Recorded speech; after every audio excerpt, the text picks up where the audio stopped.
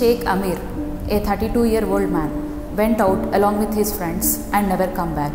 Sadly, he is the only income source for his family.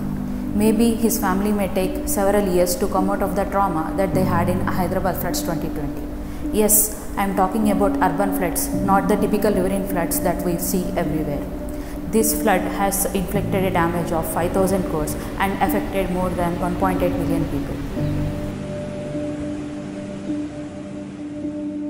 As a child, I used to love the rain. And when it rains in significant amount, there is no school on that day. Who doesn't like it? I like rain now too, and I do realize its consequences, particularly when it rains heavily. The rain that results in flood makes a city to stand still, causing different types of damages, including human losses. As compared to previous years ago, both rain and flood have a large impact, particularly in cities. You might have seen a lot of rain in Uppal and no rain in the financial district, which is another part of the city and a few kilometers apart. As we are in Hyderabad, we think that this is a problem to our city, but most of the cities, including the developing world, do face this problem even now. So we at IIT Hyderabad are working on developing an urban flood information system, which ideally should do rainfall forecasting and then provide flood relevant information as per the stakeholders' requirements.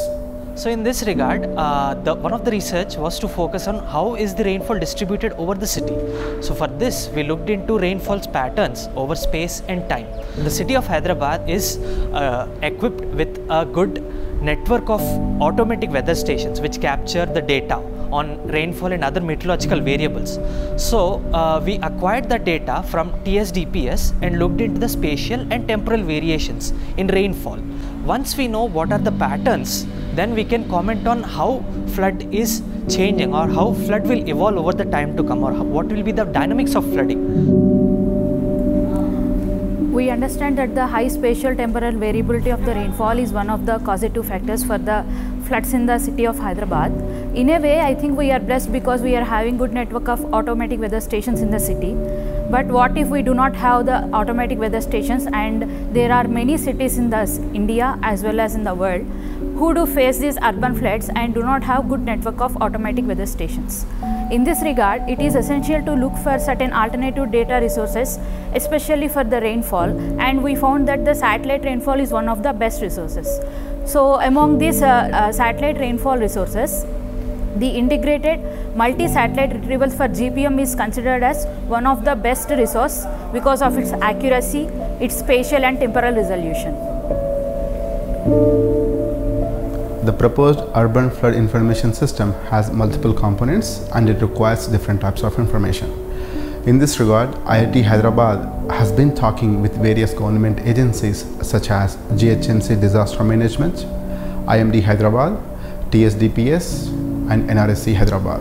We hope that the collaborative efforts results in developing a robust system that provides reliable and accurate rain and flood relevant information so that our city Hyderabad becomes resilient to floods.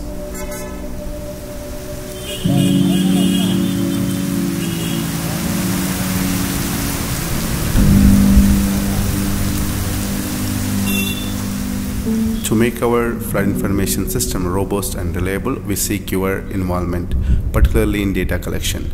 That is, snap the flood around you and then upload or share it at SnapFlood, supporting our campaign VarshaMitra to make Varsha our Mitra.